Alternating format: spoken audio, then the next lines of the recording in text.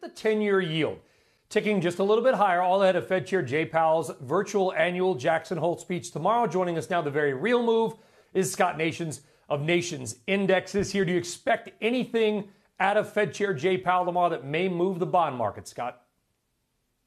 Well, Sully, he said that we can expect some changes in the way they think of inflation. But the problem right now, the reason that we're bumping up against 71 basis points, which is the highest level in 2 months, not very high, but the highest level in 2 months, is all about issuance. The U.S. Treasury issuing nearly $150 billion of notes here this week. We also have some in Germany and Australia. And Australia would probably be really attractive to international investors. We also have Powell tomorrow. So the way to take advantage of this, higher yields mean lower prices for treasuries. And so I want to be a seller of the September 10-year Treasury futures contract, 139.08, just above where it is right now. My target to the downside is going to be 138 even. That's halfway back to that June low.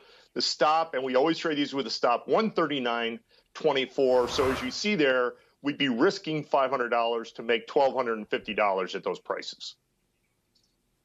All right, good trade there, all ahead of a big day tomorrow. Scott Nations of Nations Indexes. Really appreciate it, buddy. Thank you very much.